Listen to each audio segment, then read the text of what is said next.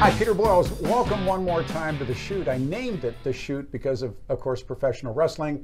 When they call something a work, that means they're working, but when they shoot, it's for real. And I love calling this The Shoot.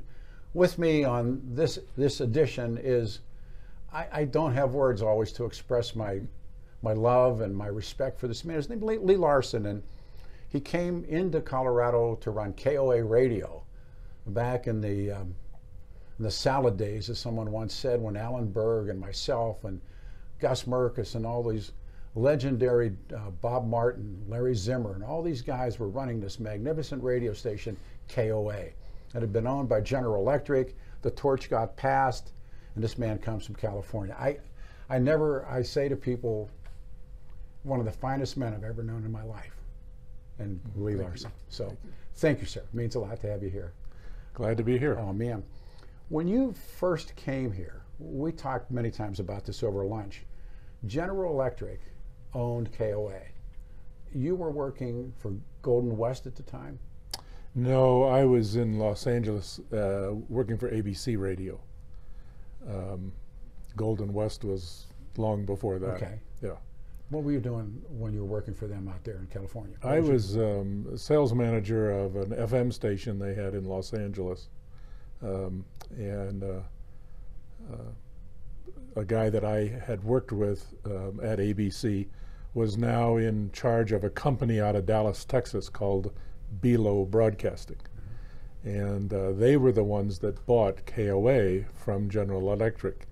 And he had always tried to get me to move from Los Angeles when he ran a division of ABC. And he called me and said, okay, I got the radio station you've always wanted, and you're going to have to move. And I said, well, let's talk. And so he told me about KOA, and that is the kind of radio station I always wanted to run. I wasn't as interested in music as I was in the power of talk and news and sports. Had you ever run a talker before? No. Wow. I had been a manager of a station up in San Francisco, but it was a music station. So this would have been my first. But that time frame, music in LA, that must have been something else. Well, it was big. The station I was with was called KLOS. Oh, yeah. And it was the big rock station in Los Angeles at that time. And we were co-housed with KABC, which was a big talk station with a lot of big personalities and carried the LA Dodgers. And that's why I had that kind of interest in that kind of radio. And my friend Marty knew that, and so he figured he finally found a radio station he could get me to work for. Those stations are called Heritage or Legendary, and there's a handful of them in the country, and KOA certainly was one of them. Right. So you came to town, and these stories are great because you hit the city and then the switch is on, Boyles cells. Right. It's an interesting story, in that General Electric was getting out of the broadcast business, and they sold at that time everything that they had except Channel 4 in Denver, which they kept partially because they could do a lot of production for General Electric. They had a setup there to be able to do that. Boyles decided at that time, they were a big television and newspaper company. They owned the Dallas Morning News. The Boyles family, the greater family includes the Dealey family from Dealey Plaza in Dallas, and so they're very well situated, and they were, as I say, big in television throughout Texas and newspapers, and they decided they were going to expand into radio, and they hired this friend of mine from ABC to come down and run the company.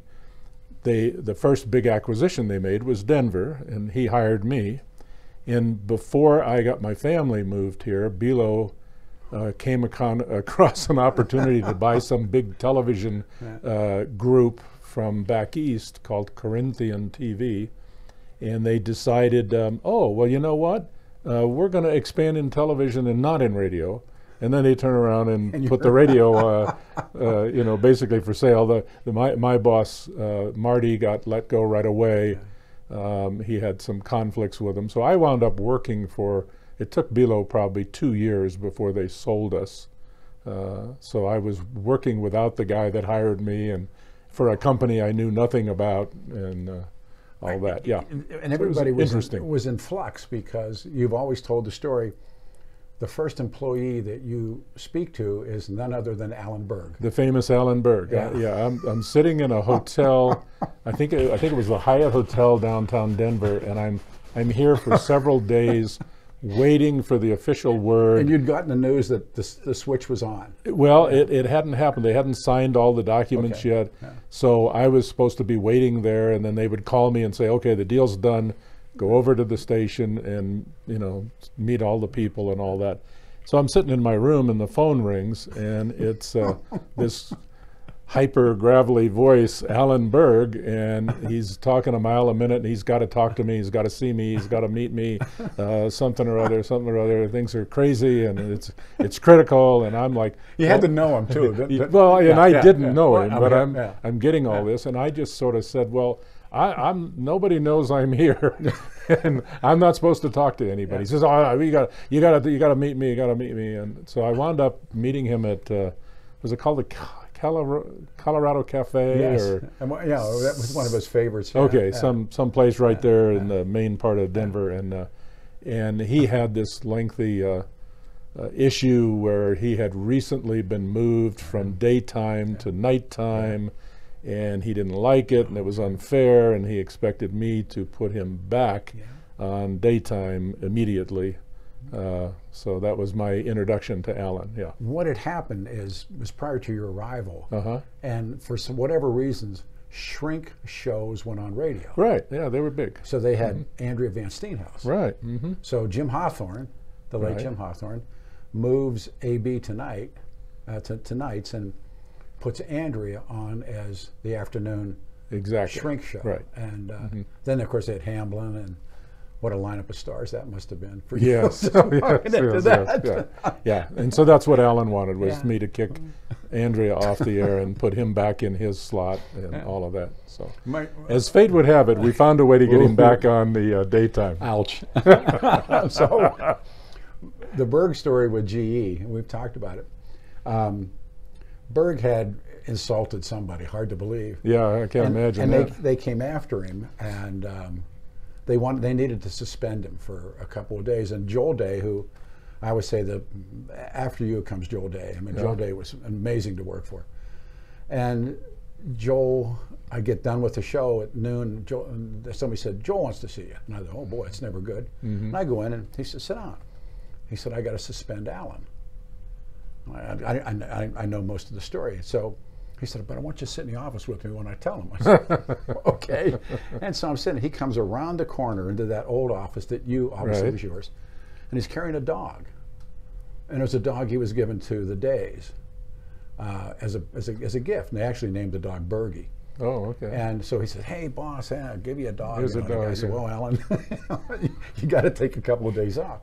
So he gets into one of his rages, and so he's, "Come on." So we end up someplace in the building, and they had a flow chart of what General Electric owned. Oh, And it was, big diesel engines, there was, and it gets railroad cars, yeah. Plus, it gets down to, it says, household appliances, and then a line that says broadcast properties. See this? And I what? He said, "They treat us like toaster ovens." And then you come to town. Yeah. Oh, gosh. Yeah, that was interesting. What a time. Yeah. What a time. And you had this incredible crew of people. I mean, the ones that you itemized, yeah. Boy, and the Broncos, and it was before the baseball hit, and CU Buffs. Yeah, the thing that was interesting, though, is that when I got there, the Bronco contract was expiring. I was going to bring that up. At the end of that year. Your contract either had already expired or was about to expire. And so things were not well taken care of, and we were kind of a stepchild of Channel 4 at the time. We had whatever closets and empty offices they didn't use. It's true. Was kind of the makeup of what we had. When they became KCNC. Yeah. And then Berg called them Kansas City's news channel. And we marked 38 years. We spoke 38 years ago, a couple of Saturdays ago, and his murder took place. And it's like, that was 38 years ago? Wow. Wow. That's amazing. That was incredible. And that turned everything over on its nose too after that happened. Mm-hmm. And you guided the ship through that. Lee Larsen has steered not just KOA radio, but that when that group becomes bigger and bigger and bigger, at one time, how many radio stations were you actually the head of? Well, I ran the Denver cluster that had 7 radio stations, but at one point I also had responsibility for 11 western states, so there was a couple hundred radio stations in all these towns all throughout Montana, Wyoming, Utah, places like that. I remember you'd go on the road. Which is kind of fun. Yeah, you would be gone for a couple of days. Where's Lee? He'll be back. Yeah, I saw some beautiful parts of the state and the country. So right now, I'm going to come back to sports broadcasting because we were talking about before we started to shoot. Kroenke and Walton, this new powerhouse in Denver. And the Waltons have now bought the Broncos, and Kroenke owns everything else. When it comes to broadcast rights, and I'm not asking you to divulge, but when KOA's had the rights to the Broncos for as long as I remember. I think they've had them all except maybe 2 years of the Broncos' existence. Mm-hmm. Yeah. Wow. Yeah. And we made a joke, Russell Wilson, the football player, is going to save KOA radio, but I mean, but this is a huge moneymaker, isn't it? No, it's not a big moneymaker, believe it or not. You would think it is. There's for a radio station, it's a lot of money. Yeah.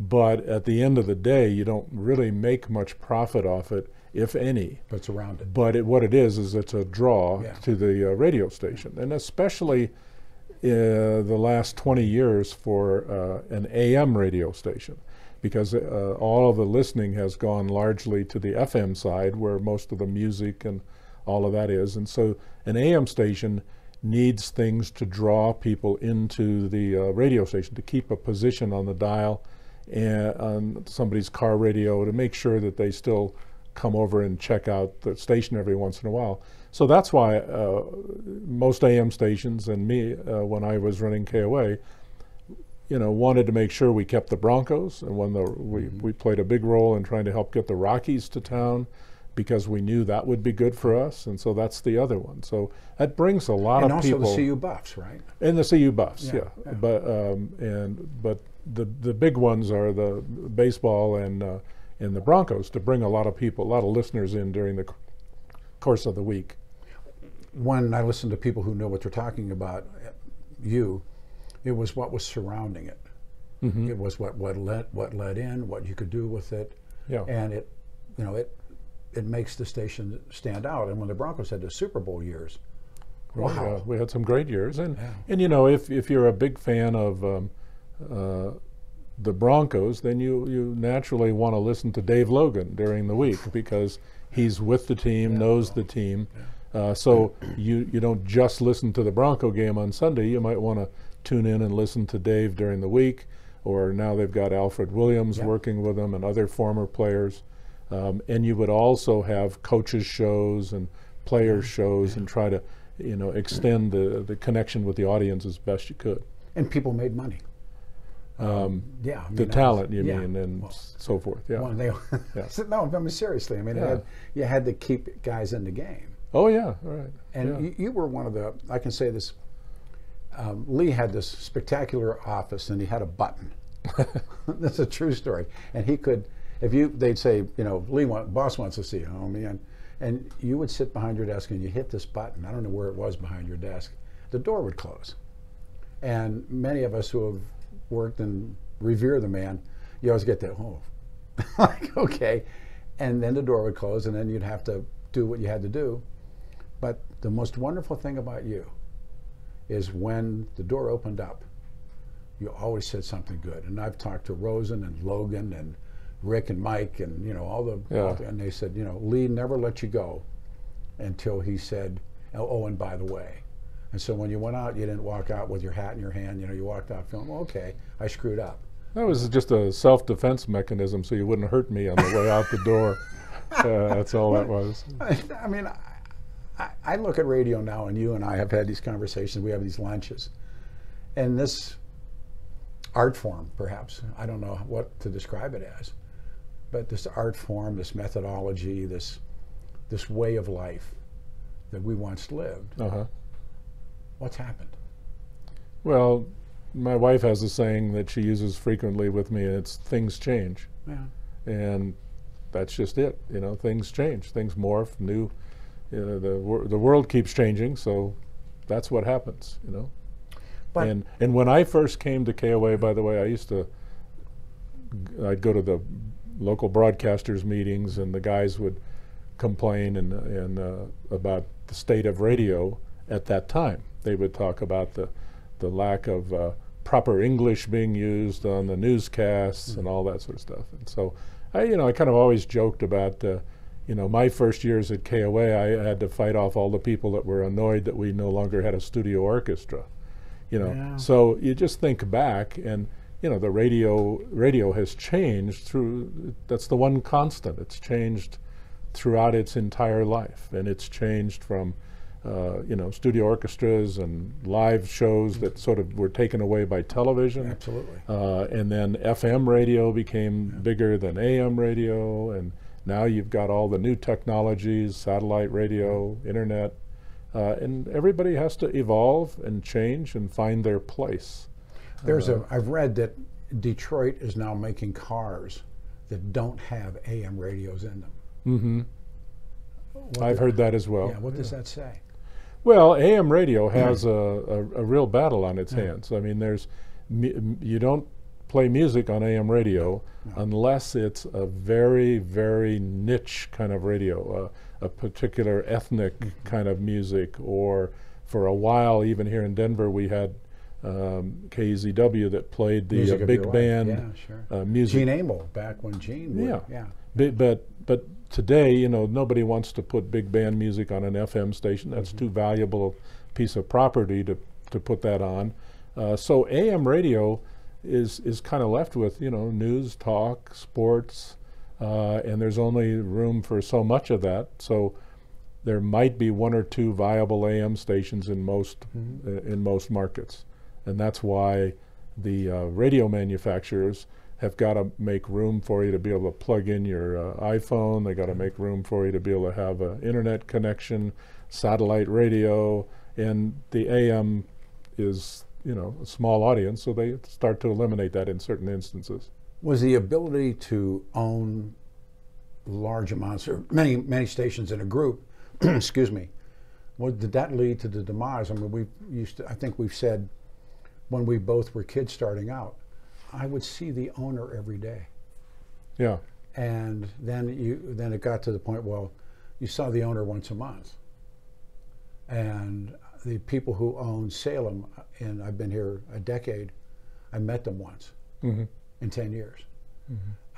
When you were a kid starting out in the business, I know that you worked, one of my highlights, you worked for Gene Autry. You saw Gene. Yeah, not often. Yeah, but there's Gene Autry too. Yeah, that's true. And when did we get to the place where it was so big you didn't see the guys? Well, I don't know exactly when it was, but it was in the 90s, the mid 90s, when consolidation really began in earnest, and it's essential to the survival of the industry. Because what happened to the radio business, same thing happened when you were, you and I are old guys, when we were growing up, you might have a local, they call it a 5 and dime store or something like that. The local drugstore and so forth was owned by the guy you saw. Somebody right there, and the guy that was filling the prescriptions or making your, malt for you was the guy that owned it. And over time, those, went away. Same thing with almost any business you can think of. That the whole idea of small business, it's challenging if you don't have something really unique. And in radio, if you were in a city like Los Angeles, Denver, or New York, and you own 1 or 2 radio stations, you don't have much to compete with when it comes to trying to generate revenue or even gather enough audience together to be able to sell it to advertisers. So with the proliferation of all of the other media and all of the places that people can go to watch and listen, if you didn't allow the radio stations to come together under the umbrella of these bigger companies, I don't think radio would even be today. Yeah. Someone once said, and I've always stolen it as a model, there's a dollar bill hanging from the ceiling, and there's 60 hands jumping to get the dollar. Which one jumps the highest? Yeah, yeah. Gets the dollar. Do ratings mean that much anymore?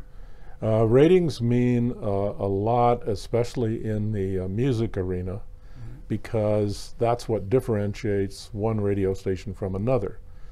The world that of AM radio that we've talked about and that you worked in, what differentiates them is the personalities.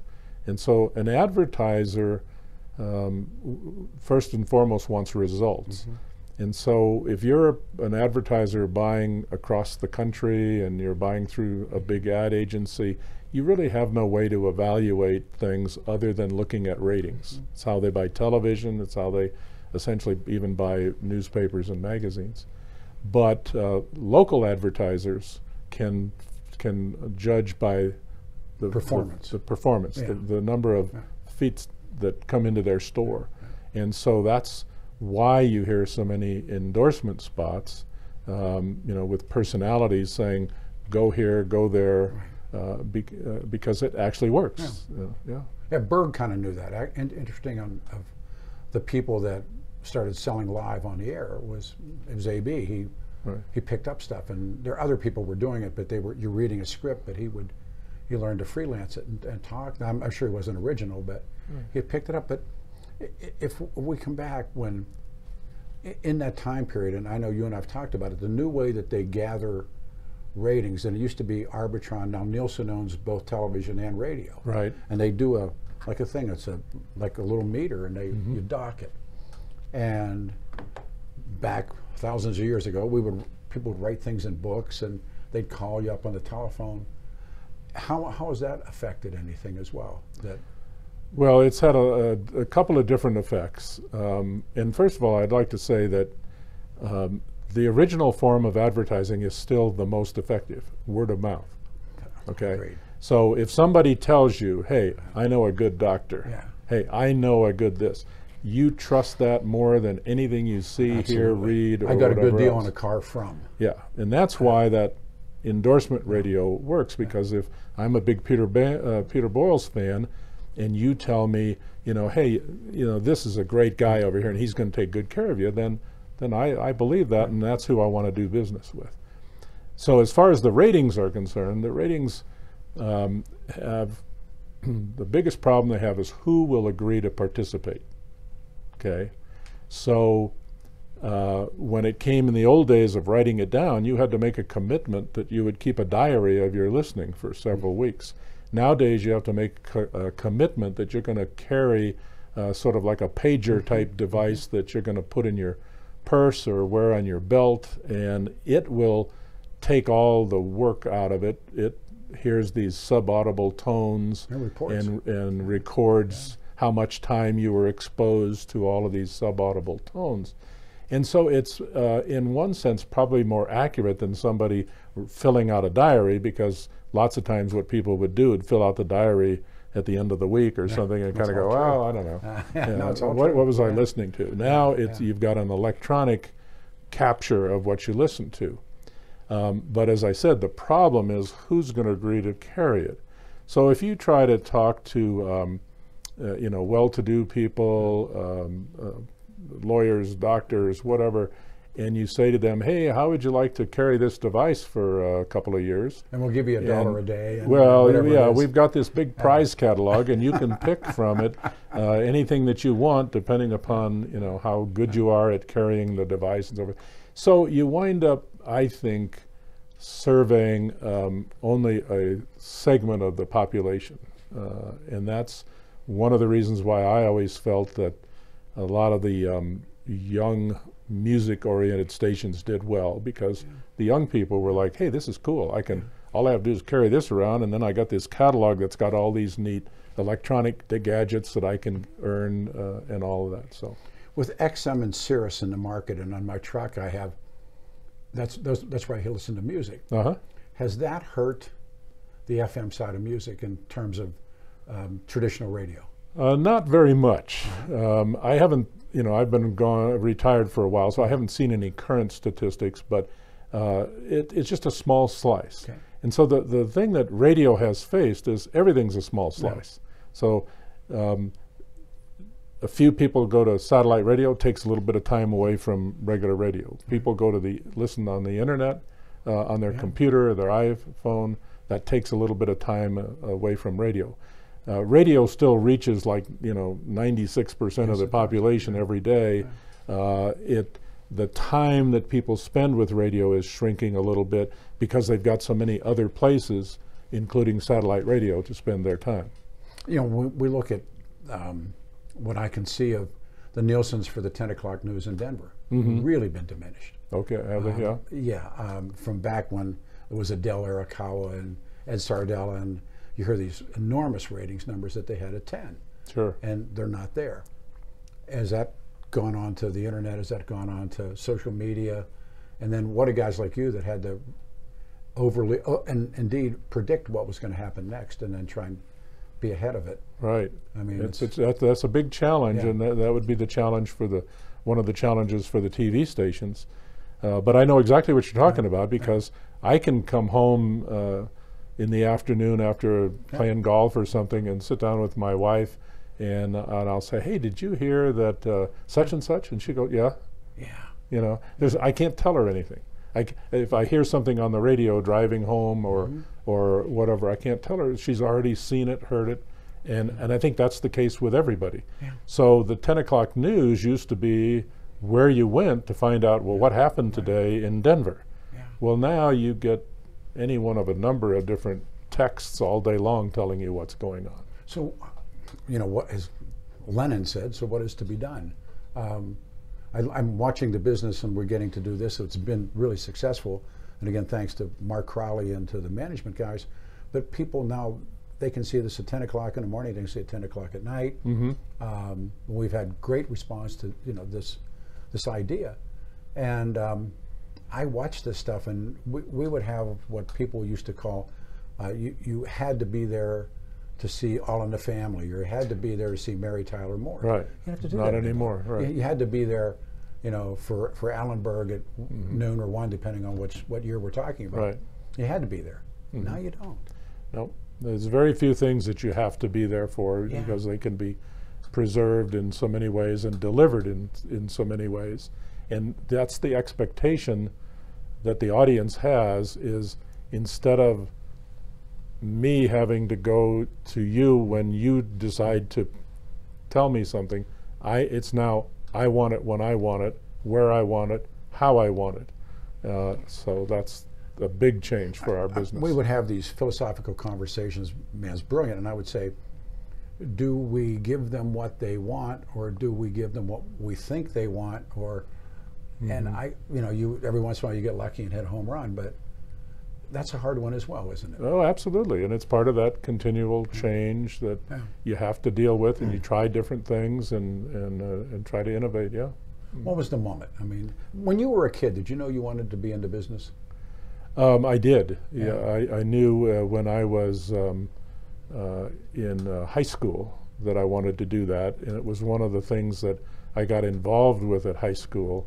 Was we had a radio station at the high school where we basically played music and made school announcements at the lunch hour and things like that. And that was, I wasn't a very good athlete, so I had to look for other things to do, and I didn't like French and Latin and all that nonsense. So and I wanted to meet women and well, what's the simplest thing I can do? And so I got into radio. And first job you get paid to do? First job I got paid was a little local FM station in a suburb of Los Angeles where I grew up. They were just starting out, kind of a low-powered FM station. They were brand new. Called the high school and said, "Hey, we'd like somebody from the school to come on once a week, and we'll ask them the score of the football game and the news from the school." So I got the opportunity to do that, being part of this little radio station. So what was he called? Maybe the activities director at the school or something said, "Hey, Lee, do you want to do this?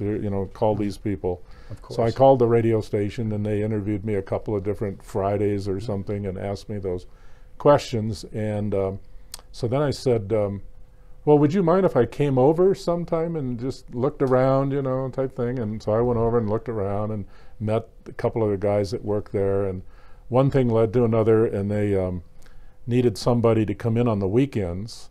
And the radio station used to come on the air like at sunrise and go off the air. So they needed somebody to come in, turn the radio station on, and to play some music and all that. And that was my first job. I got paid $1.15 an hour, which was minimum wage in the early 60s. But when I listen to you tell the story, and my own stories, and listen to other people, that you are truly, there are people I call radio guys. And you certainly are a radio guy. Alan Berg wasn't. Yeah, he was an attorney. An attorney, disbarred attorney. And he walks in, sits down. Dave Logan was this wonderful ball player who Irv Brown brings in, puts him in front of a microphone, and he gets it. Mike Rosen is my best example. Michael sat down. He's going to do the shoot with us, I think, next week. Mike sat down and he got it. But you made your bones, as they say. You know, you were like this kid, and I sense that when you see it when you see it or hear it for the first time, and you know it. Wow. And you weren't doing it because you needed the money.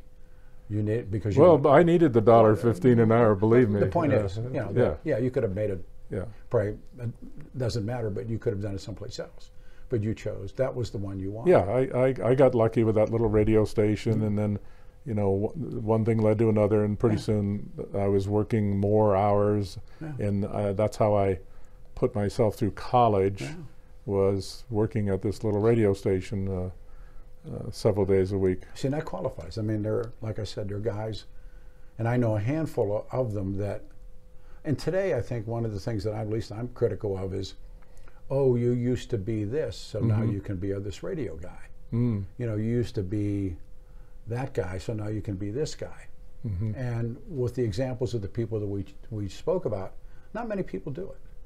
Yeah. Well, you know, the guys you mentioned, they're very unique people. They're very smart people. Very bright. They're very interesting people, and so they stepped into the role of being on air because of those kinds of characteristics they have. I mean, Dave Logan is just a brilliant guy, and he, you know, I can't remember. I played golf yesterday. I'm going to have trouble remembering what my score was. Dave can remember the score of a basketball game, you know, from when he was in college. They kind of picked that up from Irv Brown, who was their mentor for all those guys. Yeah, for all those guys. And Irv had that same ability. And Mike Rosen is scary smart with, you know, economics and politics and all that sort of stuff. So yeah, they're just unique people. But when Limbaugh died, and I wrote a column about being a radio guy. I remember he was Jeff Christie. He was, you know, he had been married a couple of times. He had been to rehab. You know, he was one of us. He was a big personality, and if he'd been an insurance salesman, he would have been a big personality. And he, you know, gravitated to show business or to the radio, but he was a big personality. Didn't you tell me, and I apologize, that you had met him once and you thought he was shy? Well, in person, he was relatively shy. Either that or he thought I was an idiot and didn't want to talk to me very much. I don't know. He was. He was kind of, you know, I was around him a number of times and at corporate meetings and other things. And so he's a guy that, you know, you turn the mic switch on and boom, and he lights up, and you turn it off and he's a little quieter.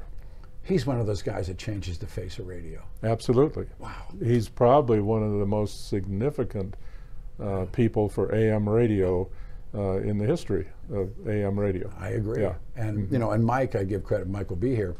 Mike was doing conservative radio. Right. As I said, prior to that, we were all leftists and liberals and stuff, and that's, I don't know if we just came there, but when Rosen came along, but boy, the explosion was when Limbaugh hit, and it was. Well, when you interview Rosen, ask him about his experience filling in for Rush, because it's kind of a, you know that story? Because that's kind of fun. You got to hit the spot, you know. Yeah, he filled in once. Wasn't invited back. We've talked about that. Yeah. You know, and I don't know, as we kind of come to the end of this, and I don't want to, what was the moment that for you, and everybody I think in the business kind of has a moment or says there's a couple different times that I thought, wow. What was your wow? What do you mean? What you picked? Well, I think it was the day that Peter Boyles walked in and quit. And I said, wow. Yeah, what just happened? Oh. That really. No. We've talked about this part of it 100 different times, but some guy backed the truck up. Oh yeah, no. You went to the LIV tournament, yeah. Yeah, the guy backed the truck up and said, "We'll give you this much if you want." And then, well, and I said, "Wait a minute." And actually, truth be known, that first morning, I thought, "What have I done?" Yeah. I mean, there was a tremendous amount of money, and I was getting all this acclaim, but I wasn't at KOA. Yeah. Well, the good news is we're back together, and we worked together for a lot of years. And when I got to come back to KHLW Radio, actually, I came back. You brought me off the beach, and you and Christine, right, and gave me 760. We're doing really well in the morning, and then I want Hal Moore to do this, and then you guys got K-Hal, and right, I had K-Hal for, I don't know, a whole lot of years. 18 years. You and I went through the Ramseys together, went through all that stuff. But you know, your question about a wow moment, I just got to tell you, I don't think of one. There were just so many, and so many people that I worked with, and I still think of all of those people from my years in Los Angeles or my years in Colorado. They just never go away. It's a wonderful business filled with a lot of unique, interesting, wonderful people, and I got to deal with all of that. I say that when we hear people grinding on it, I go, this business for my family, what's done for me? And all the people I've been able to meet and the places you get to go, and this montage of people, collage of people that come in and out of your life in this business, wow. Well, we tried other jobs early in our career, and we got lucky, getting into the radio business, and we could fake it for 50 years. That's pretty good. The late Gus Merkus always said, if it's work, because Gus said, we're not going to work. Yeah. We're going to radio. And I think about my dad. One more story, and I don't know if you want to do it. I tell this about Lee. Lee's in the men's room, and Gene Autry walked in. I thought that was my moment. I thought, you can't get any better than that. But how old were you when Gene? I was I was in college, and I was probably 19 years old, and I had gotten this job. I was working at that little FM station, but then I'd gotten this job at a radio station in Los Angeles called KMPC that was owned by this company that Gene owned, and my job was the switchboard operator on the weekends. And it was a big radio station. It was at a very successful radio station in Los Angeles at that time. This is in the early 60s. And then the switchboard was like the one you see Lily Tomlin operate, where she pulls up the cord and plugs it up here and then plugs it over here and things like that. So I would do that all Saturday and Sunday. And so growing up, when I did, Gene Autry, Roy Rogers, the Lone Ranger, those were my heroes. And so the first time that I met Mr. Autry was on a Saturday. I had taken a break, run into the restroom, and was standing at the urinal, and the door opened. Somebody came in, stood next to me, and I looked over, and it was Gene Autry, and it was like, oh my gosh, what is this? And so Tales Out of School, Hopalong Cassidy, Gene Autry, and Roy, and this man. Those are my guys. Oh, yeah. Snuff Garrett did a song called Hoppy Gene and Me, and that's Lee Larsen. Yeah, my heroes will always be cowboys. Grew up. I have a big painting with the whole pictures of all these old cowboys. Yeah. I'll say this, and I don't want to. You were that guy for me. Believe me. You're the best, brother. No, you were that guy, and Snuff Garrett, who I later met and talked to. His mom's working in the defense plants in the Second World War, and his father's gone, and his mother would put him in the movies, and go to work. Mm-hmm. And he watched Gene and Roy, and he Sure. wrote a song about how they raised him and taught him. Yeah. This man did it for me. See you the next time. We'll get Rose in here. Take care of yourselves, you guys. I'll see you next time here on The Shoot.